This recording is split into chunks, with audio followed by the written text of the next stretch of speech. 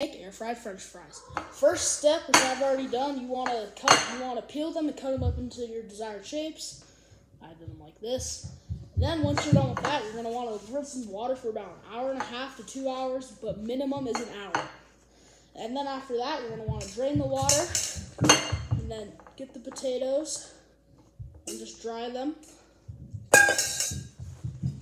so that all the moisture is out. When I'm drying them, they're going to put them on a plate like this. You get about a bunch of oil, just dump it on, and then mix it up. You can do a bit of salt and pepper too if you want. A little salt, bit of pepper. Then you're gonna want to mix it up. You're done mixing them up, and they're all oily. Toss them in the air fryer. And shake them around. Spread out. Toss it in.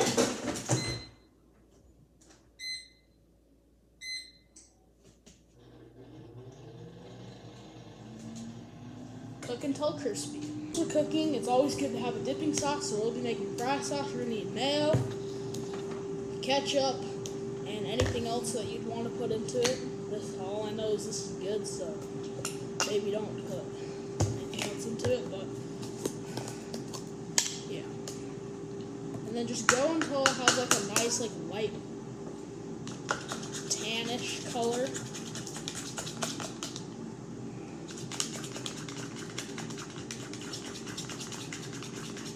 And this is called fry sauce, so if you're not from Utah, if you don't, you need to try it if you're not from Utah.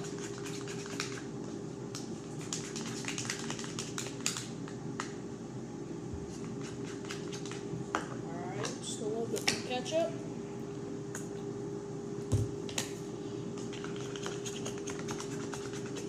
Perfect, it should be looking like this. That's when you know it's done. Now that they're done, you can try them.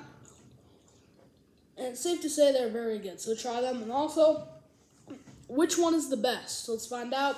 2 videos in 1. So, let's go. Lawry's seasoning salt.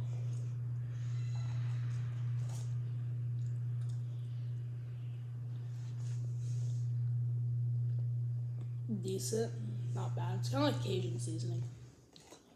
And like the ramen video, we're going to do the 3 Trader Joe's. Everything but the bagel. Surprised me, that was good. Everything but the leftovers.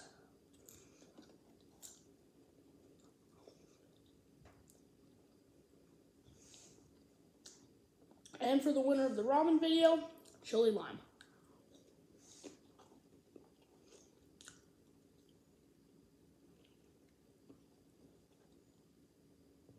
It's safe to say salt and pepper probably wins.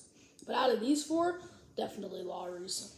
So, only use Lawry's unless you for some reason like the other crap.